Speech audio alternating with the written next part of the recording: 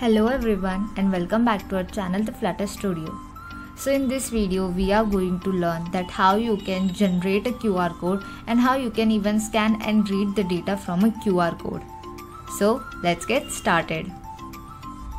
So as you can see, first after creating your Flutter project, go to your project file and over here inside your lib folder create one more folder named screens. Here we will be putting all of our screens.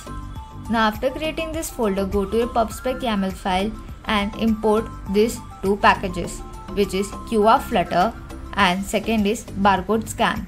So the barcode scan package we will be using for scanning our QR codes and barcodes, and QR Flutter package we will be using for generating our QR code. Okay.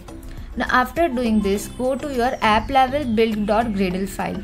Over here, change your main SDK version from 16 to 18 because to use this package, your minimum SDK version should be at least 18. Okay. Now after doing these three things, go to your main.dart file. Over here, as you can see, I am having a home screen widget inside our home parameter. As you can see that we have already created our screen folder earlier. Now over here, first we will create a Dart file named homescreen.dart file. So as you can see on our screen that we are having a column of two buttons, okay, and this screen is our home screen. Okay, so here we are having our scaffold app bar, and in its body inside the center widget we are having a column of two raised buttons. First raised button indicates that scan QR code and second one indicates generate a QR code. So we will start with our scan QR code functionality. Okay. So when I click on scan QR code, so we will be navigated to our scan screen widget class. Okay, let us navigate to our scan screen first. So create one Dart file named scan QR screen. Now over here, as you can see that this is a stateful widget. Okay, now here we are having a string named barcode. Okay. So what this string we will be using for that when you will be scanning some particular QR code or barcode, okay, so whatever the data that particular code will be containing, that will be stored inside this string variable. So as you can see over here, again in this screen we will be having an app bar with some text, and inside its center column we are having a raised button which will be having the text of start camera scan. And in its on pressed we are calling a scan function. Now just below this raised button we will be having a text widget inside a padding widget, and inside this text we will be showcasing our barcode variable at center. So let us go to our scan widget first. So here we have called our scan widget which is of future data type, and here we will be using our barcode scanner object. So in this file you need to import barcode scanner package. Okay, now inside this try catch block what we have to write only this single line of code which is useful to activate our scan QR code camera object. Okay, here you have to write await barcode scanner dot scan method, and if it gets successful then whatever the value we will be getting after this method we will call our set state method, and inside this set state method we will set our barcode string equals to value.raw content. So now this raw content property is the property of our scan result. This value indicates our scan result object. Okay, it is having other properties as well like format, which will indicate the format of your scan result, whether it is a QR. If it is QR then it will return QR. If it is barcode then it will return its format or its extension. Okay, so these are the three properties that you can result from the scan result, which is a raw content. So raw content will be returning whatever the data has been written inside the QR. Okay, its name or anything else. Second is format and third is format node. So we will be using raw content. Okay, now this was done. So after this, if some platform exception takes place, then we will handle according to that. So if our exception code is equal to barcode scanner.camera access denied, then we will set the state of our barcode string to the user did not grant the camera permission. Else we will set it to some unknown error and we will put the error message. Otherwise, if some format exception has taken place, then according to that we will place some other required exception message on this barcode variable. So that is all. So now we will check and run this code. So when I will click on the scan QR code, it will navigate me to the scan QR code screen, and over here we are having a button start camera scan. So to scan some QR code, I have generated one QR code. You can find any online QR code generator website, and here I have generated this QR code and I have written some text.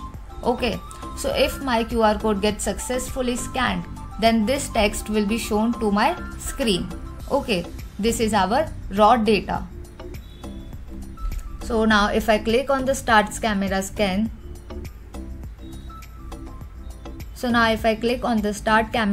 button, then the application will ask me to allow this application to take pictures and record video. So I will select the permission, and as you can see, the scan result method will automatically generate a UI like this with options like flash on and cancel. So now if I scan this particular QR code, so you can see it has immediately scanned it and it has provided the data that has been returned inside this QR code. Now again, if I change it to something like this, and if I click again on start camera scan and again I scan it, so the data has been changed. So now this was the code that how you can scan some particular QR code. Now create one more Dart file named generate QR code screen. Okay. Now we will go to this generate QR screen class. Okay, this is also a stateful widget. Okay. Now over here, as you can see, I have declared some variables.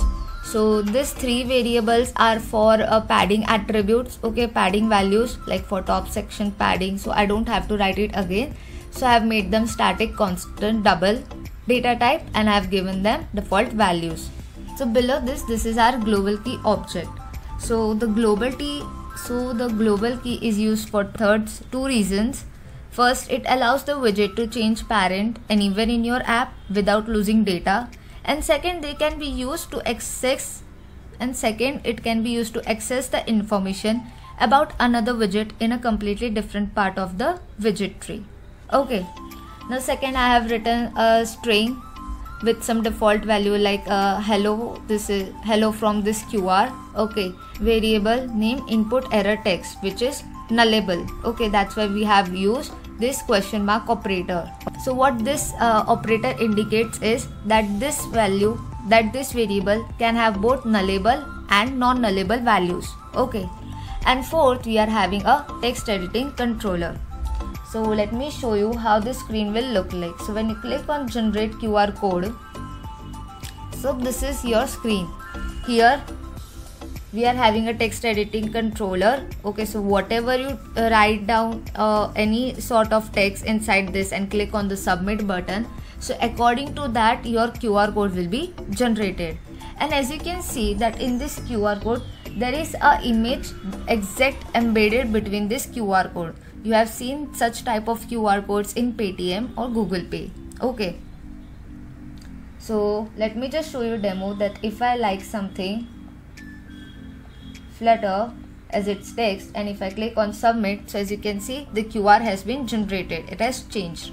So according to whatever text you are returning, whatever data you want to append, and then you want to generate your QR code, you can do it like this. So let's get started.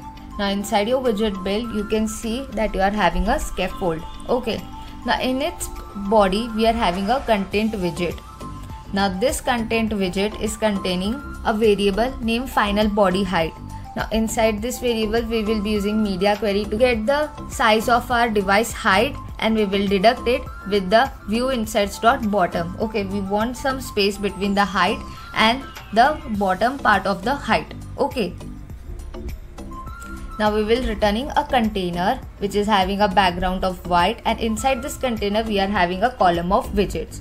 So first we will having some padding widget. Okay, here you can see I have already declared this top, left, right and bottom parameters of this padding widget with the use of the above declared static constant variables for top section top padding and top section bottom padding and so on. Now below this padding we are having a child, which is a container, and inside this container we are having a row of widgets in which we will be having our text editing controller and our submit button. So as you can see, inside this row we are having a children like expanded widget, inside which we are having our text field. Inside its controller parameter we have passed our text controller object. Okay, and inside its error text we have passed our input error text string variable. Now after this we are providing some padding between this text field and our flat button, which is named submit. And inside its onPressed method we will be setting the state of our data string value. So this data string is our string variable, so we will change its value to text controller.text. So whatever the user have written in this text field, its text will be setted inside our data string value, and we will set our input error text to null as well. Now after creating our text field and this submit button, and we have also set the state of our data string according to the text written by the user.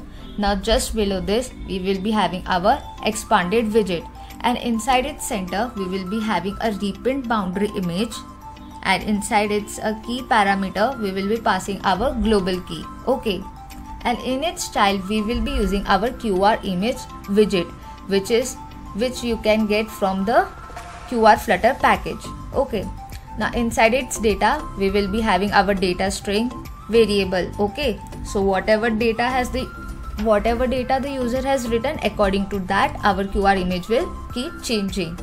We have provided it some size, okay, of our logo that you can see just in between our QR code. Okay, QR image, it is because of this embedded image property of QR widget. Here you can set the image. Okay, so I have used one of my asset image, okay, which I have set it inside our QR image, and you can even provide some embedded image style as well. Okay, so I have provided this image, as you can see, some fixed size. Okay, you can change it to 50 by 50 or 110 by 110.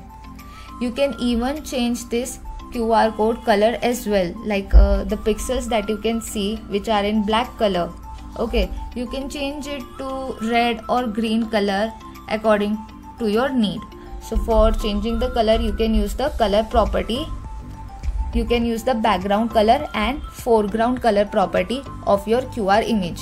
So I'm not changing it because I'm finding it quite suitable. And after this it is having one more parameter, which is error state builder. Now this error state builder, two parameters, which is a context and second is error. So if some error occurs, okay, while generating your QR, then it will return a container, and in its center we will be having a text with "oh, something went wrong," and that is all. So here in this way you have generated your QR screen as well. So now you will go to your home screen, and just below this scan QR code button, just create one more raised button, and inside its onPress method we will navigate to our generate screen widget, and that is all. So this is how you can build a QR code scanner and generate application. Now one more thing to see, that when you will run this application, then please don't use Flutter run command, because our barcode scanner package is not supporting null safety. So when you will run only just Flutter run, okay, command, then it will be giving you exceptions that these packages are not supported null safety. Our Flutter is upgraded to above 2.0 version, and even our Dart after 2.3 version by default integrates the null safety support for your code. So to run this application you have to use this command line to run your Flutter app, which is flutter run -- no sound null safety. Okay, so then without any further exception or errors your app will run and execute successfully.